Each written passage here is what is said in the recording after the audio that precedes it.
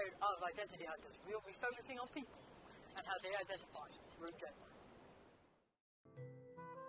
So many labels in the world, it can be hard to figure out which one fits you as a person. It can be even more difficult when you don't realise that these labels exist. Now, most people are aware of the gender binary. The fact that there's male, female, that you have to stick to one of those two categories. These categories are assigned at birth, and most people are comfortable with that assignment, since it aligns with their gender identity. Now, if that applies to you, that would make you a cisgender male, so you're assigned male at birth, you identify as male. Cisgender female, so when you're assigned female at birth, you're comfortable being female. Now let's go see if we can find an example of being cisgender female or male in the wild. Follow me.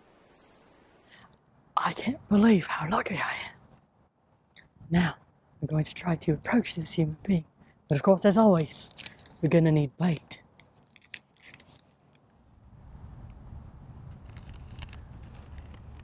Do you like it? Can I ask you what your name is? Madison. Hi, Madison. Can I ask you how you identify? I am a cisgender female.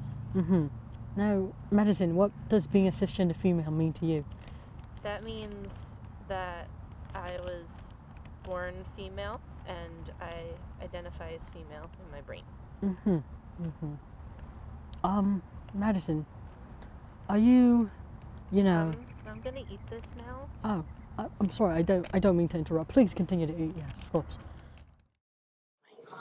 Are you here? We're here at Dick's Sporting Goods, trying to find a cisgender male. Let's see what we can find.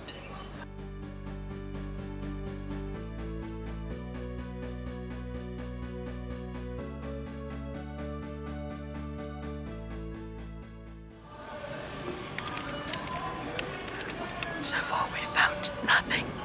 Let's keep searching.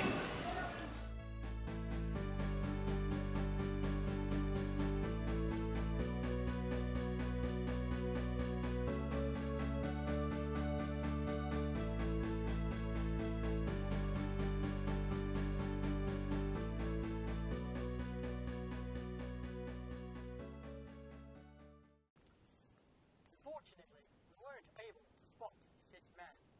We might be able to find transgender man. Now, the difference between being a trans man and a cis man is that a trans man was born as a female. However, the gender identity lies as a male.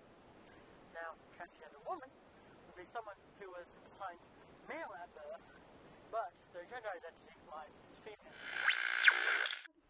We've stumbled across a secret cave that no one has ever been in. We're going to see if we can find anyone else.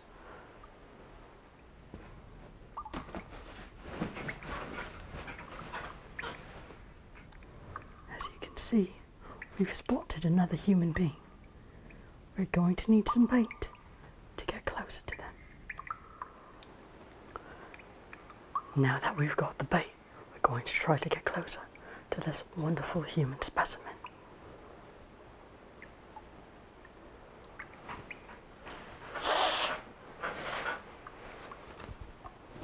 Obviously, this isn't the tea that they wanted. Now, as you can see, the human hissed at the tea we were trying to get. It's possible that what they wanted was testosterone, often shortened to T. Testosterone is something that people can take to alter their appearance, making them look more masculine. We brought the wrong bait last time, but this time, I think we've got the right tea. We're going to see if we can go talk to this amazing creature.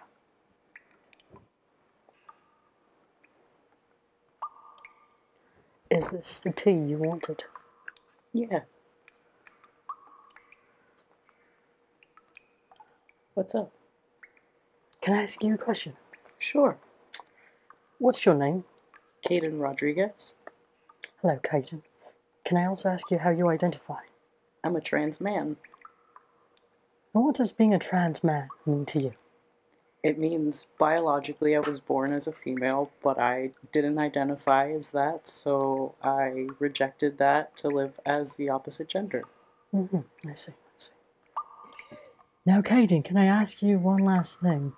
No, I have to go to sleep. You should probably get out of my cave. I apologize. I'm sorry. Now, as you can see, this trans man, as lovely as they are, must need their sleep. We're off to go, so that they can have a nice slumber. As you can see, Caden is a trans man who takes testosterone. If we were to stumble across a trans woman, it's possible that she could be taking estrogen, also known as E. Estrogen gives the user a more feminine appearance. Now, the only thing we have yet to come across is somebody who doesn't identify on the gender binary, meaning they don't identify as male or female. That can make you non-binary. After being called here for a rumoured sighting, we have spent 20 minutes wandering the store and unfortunately have not found anything. We can't meet here. The last specimen we talked to had to run. However, they did leave us instruction as to how to contact them next. Now, it requires 2 steps, 3 very key items. So, here we have the killers, Queen, and most importantly, Fallout Boy. Now, the very last step was to, I believe, boop my nose. Now, as to whether or not this will work, we'll find out on the count of 3. 1, 2, 3. Hopefully they, Hello! How did you get here? You did what I told you, right? I believe so. These are the items you've requested. Yes. Alright. You get 3 questions. Like a genie? Yep. Fascinating. Because just like a genie, we don't exist until you call us. Fascinating. Now, can I ask you what your name is? It's Mish. Mish? Alright, nice to meet you, Mish. And now can I ask, how do you identify? I identify as non-binary. Now, Mish, being a non-binary, what exactly does that mean for you? Well, for me, that means that I don't identify with either male or female, and it's just somewhere outside of that spectrum. So, for some people, that means it fluctuates between different genders. For others, it means that gender is just not one of those two. And for others, it means that they don't have a gender, and they are just kind of not on the binary. Fascinating. Thank you so much for meeting with us, and also for teaching me that very cool summoning trick. You made a friend with a non-binary. Thank you so much. Fortunately, we have run out of time, but we have learned quite a lot. We learned about cisgender male and female, as well as transgender men and women. And let's not forget non-binary. But since genders and labels are always changing and so fluid, tune next week for more Identity Hunters.